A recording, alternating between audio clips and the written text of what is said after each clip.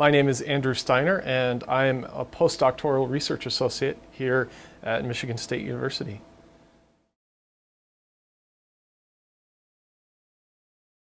Right now, one of the projects I'm working on, my research is concerned with magnetars, which are very highly magnetic neutron stars. So if you like to think of the magnetic field on the Earth, we measure these magnetic fields in terms of Gauss, and the magnetic field on Earth is about a half a Gauss or so. These neutron stars, which are the end products of stellar evolution for normal stars that are several times the mass of our Sun, these neutron stars have a very large magnetic field. So in this case, it's 100 trillion Gauss instead of just a half a Gauss. So it's extremely magnetized, and these magnetic fields are very important for the evolution of the neutron star. And one of the exciting things that happens on these highly magnetized neutron stars is that they have the analog of earthquakes.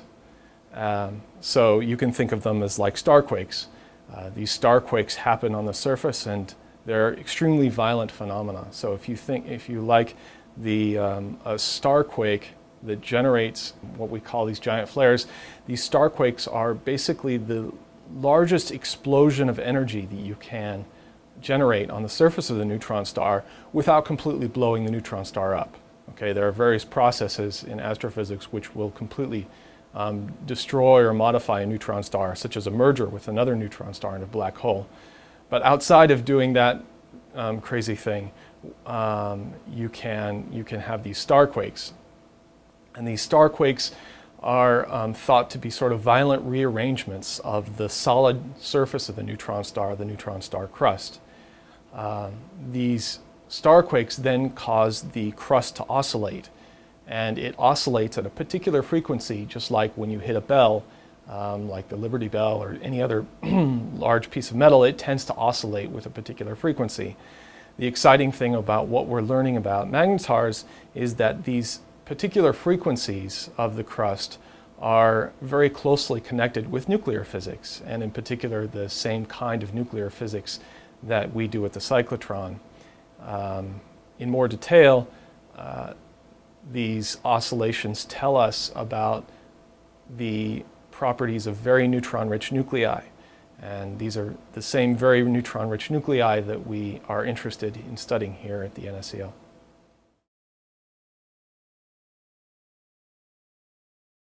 This is basic research in the sense that it doesn't have a clear industrial application. It's not like you're going to see anything like the surface of the neutron star in a factory, or you're not going to see it at the grocery store.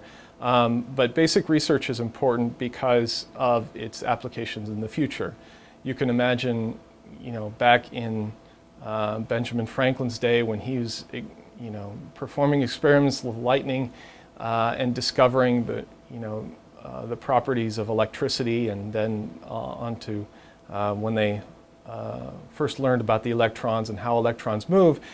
During that time period, they would have never anticipated the development of the computer and the information age. And so one of the goals of basic research is just to find out more about the world in which we live, and with the idea that the information that we obtain now could be useful much later down the road.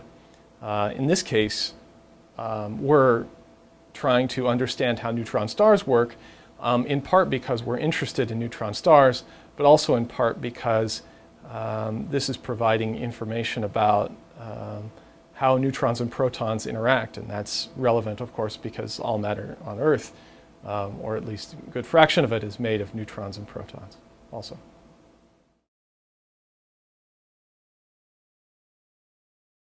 Well, the future is that hopefully with additional observations of giant flares and magnetars, we'll be able to obtain more information basically about neutron-rich nuclei. And so the hope is that the exciting thing is that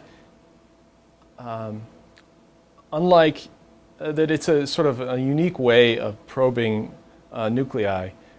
Here at the cyclotron, they collide nuclei and perform experiments and observe, the outcome of those experiments. And this is a novel way of approaching the same kind of physics that you can learn about the neutrons and protons inside nuclei, not by colliding them here on Earth, but indeed by observing these giant flares and looking at the oscillations inside these giant flares.